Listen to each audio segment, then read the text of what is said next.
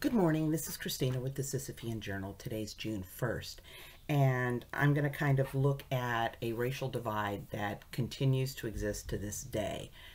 On June 1st of 1926, Willie Pearl Walker, an 18-year-old black homemaker who had been born in Georgia, died at her Chicago home from complications of a criminal abortion performed that day.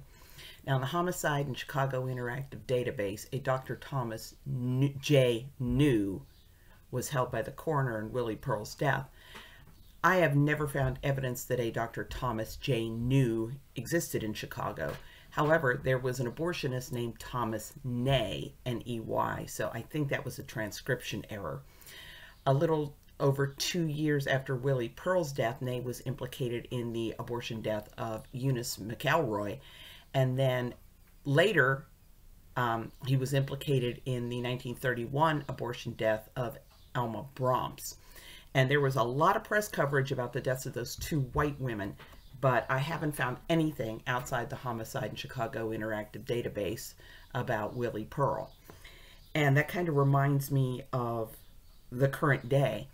The last abortion death that really seemed to get voluntary national coverage and a lot of national coverage was Holly Patterson, who died of toxic shock syndrome during an RU-486 abortion.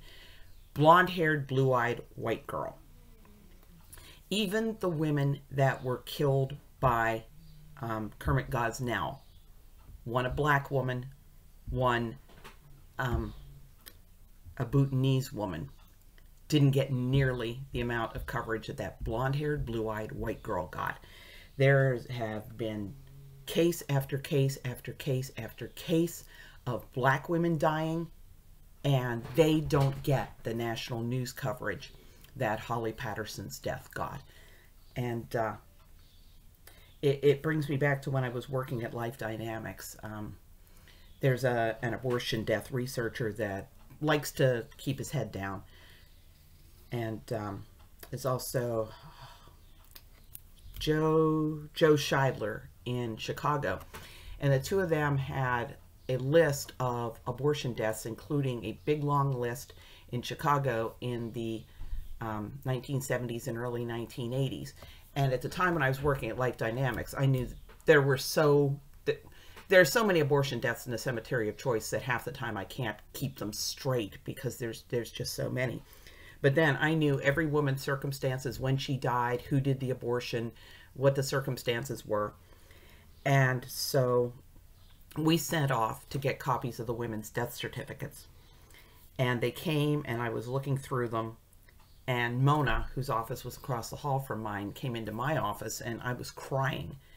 And she asked me what was wrong, and I handed her the death certificates. I said, all these women are black. Nobody but us is ever going to care. And, you know, as Antonesha Ross dies, Cree Erwin-Sheppherd, Lakeisha Wilson, one young black woman after the other, and the only people who care are their families and the pro-lifers. Black Lives Matter doesn't apply to young black women dying in abortion clinics. Sorry, it just doesn't.